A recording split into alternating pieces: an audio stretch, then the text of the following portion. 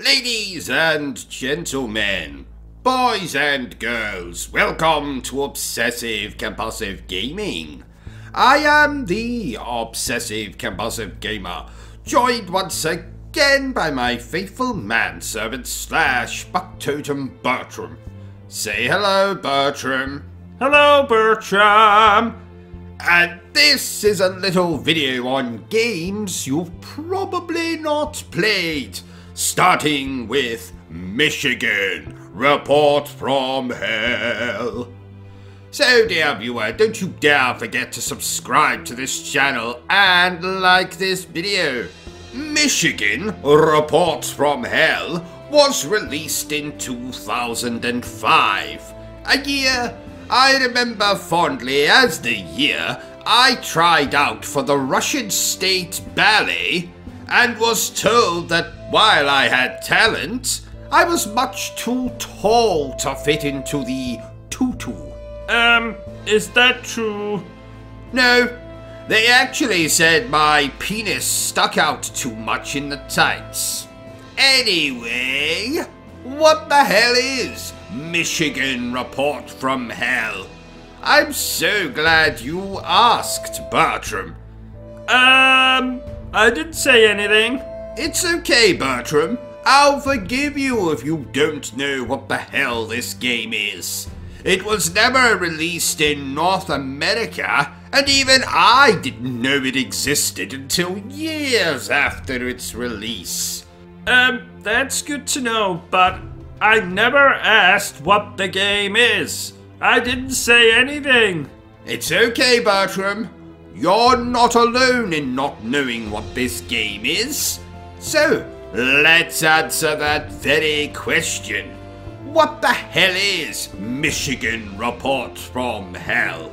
Well, this is a horror game developed by Grasshopper Manufacture, a company who have made some of my favorite games of all time, including Lollipop Chainsaw, Killer is Dead, Shadows of the Damned, and the No More Heroes series. And is Michigan Report from whatever as good as those games? Fuck no! I mean, no, it is not. But is it worth playing? Well, let's discuss, starting with story. We play as a cameraman, and we are tasked with following around several reporters. How many depends on who lives and who dies. As we investigate a strange mist and an outbreak of monster things in, you guessed it, Michigan. That sounds different. And it is. We spend 99% of the game looking through the lens of a camera. So, gameplay. We play as a cameraman, and we are tasked with following around several... You just said that in the story section. Yes, but that's because it's the same for the gameplay. We do play as a cameraman, and we do spend the majority of the game following around reporters.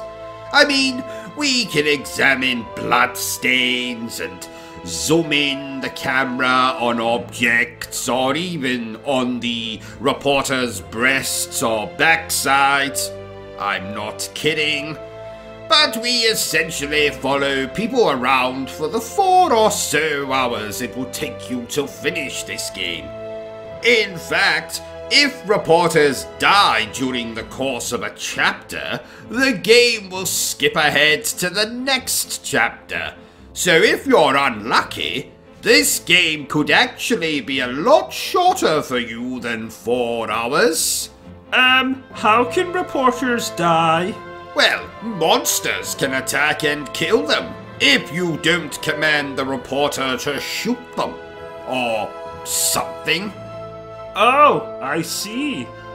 Sadly, we don't get to wield a weapon ourselves. as we are filming the whole time. We can wander off and examine clues like I said, but that'll probably just end up with your reporter getting killed, so your best bet is to just follow the reporter around, wait on them, command them to open doors, and shoot the monsters. It's not the most exciting gameplay loop in the world, but the central mystery of the game is, well, it's not very interesting either. But at least you can eye up pretty reporters, so that's something. So what else can you tell us about the game? There's a karma system of some kind. Basically, if you eye up the reporters too much instead of focusing on the clues and the mystery at hand, you'll earn what's called erotic points. I'm not joking. And these points do something. Like? Oh, I think you get a bad ending or some such bollocks. Though, to be honest, I got a bad ending anyway, without doing that. Did you get all of your reporters killed? Yes. Not deliberately, mind you. Well, maybe just one of them, but she was an annoying bitch, so it was justified. So, in conclusion, sometimes a video game can be considered a cult classic for good reason. This game, not so much. It's interesting, but nothing more than that. And whatever you do, do not try and track down a physical copy of this game. It's more expensive than a bloody boob job. Granted, a very inexpensive, unprofessional boob job, carried out by a man or woman who probably bought their degree in a dark alley.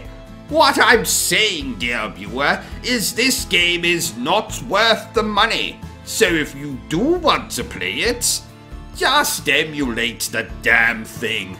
I wish I'd done that.